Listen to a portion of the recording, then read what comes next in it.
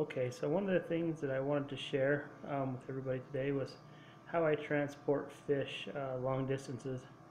I live pretty far. I like to breed, corridors and a few other things, and I live pretty far away from any market. In fact, my closest pet store is 45 miles away from where I live, so I have to transport my fish quite a ways every time I sell some fish. And also when I moved, I used similar methods, but I've come up with a few different tricks for transporting fish that I'd like to share that might be helpful to other people. So here's what it looks like when it's all set up. I got my 5-gallon bucket here. I'm using this aeration pump, battery operated. It's one that I bought just at Alco when they were going out of business, and it was just, I think I spent $3 on it, but I imagine it's typically about $20.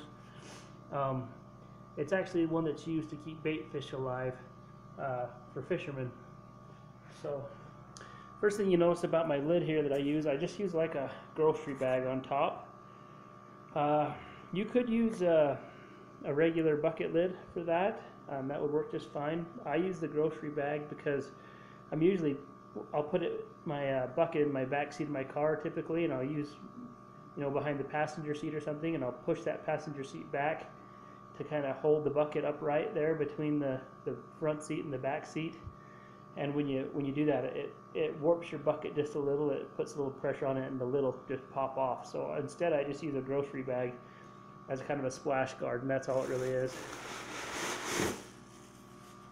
So inside of here, you can see all my tanks are just chock full of Java moss for the most part. So I always just throw a little Java moss in there to give the fish a place to hide and feel secure. You could use plastic plants, and I think it'd work just as well. Just something for cover in there. You can see I've got a few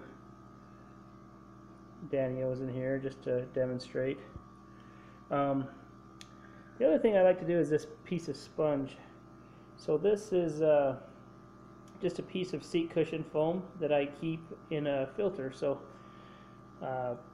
it's cycled and ready to go, and all I have to do is I'll just stick this. I've got a little stainless steel nut on here to keep it weighed down, and I cut a hole in my sponge here, and then it just works as a filter as I'm going. And what I do is I have several of these sponges over here in this angel tank here. You can see I've got a hang on the back filter on the back of that tank, just a little cheap one that comes with a 10-gallon tank kit that somebody gave me. And inside that hang on the back filter, I keep that sponge.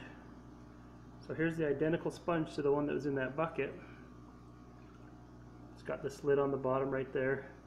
And that is just always in there, so that it's always charged up with bacteria and ready to go for when I need it. When I haul fish, I'll take that out, put it in the bucket, and then I'll just slip another one in there and get it started. And I keep a pre-filter on that as well, just to keep the gunk out of the sponge inside the filter. So this setup works really well. I've used it even overnight. Most fish can handle a little bit of a temperature drop.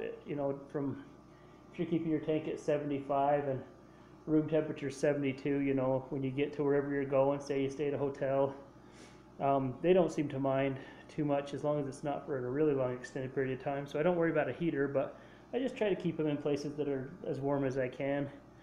I've taken fish overnight using this method, and I use it all the time to haul. I could put 40 cories in a bucket like this and haul them up to where I sell them and keep them in this bucket for 8 hours plus and have really no issues at all.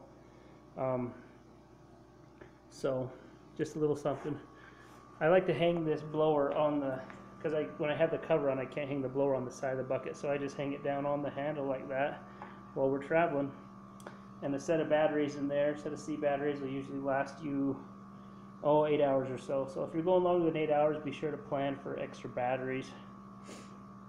So yeah, that's it. That's my method I use for transporting fish. Hope it helps somebody out there, and let me know if you have any questions or comments about it. Thanks.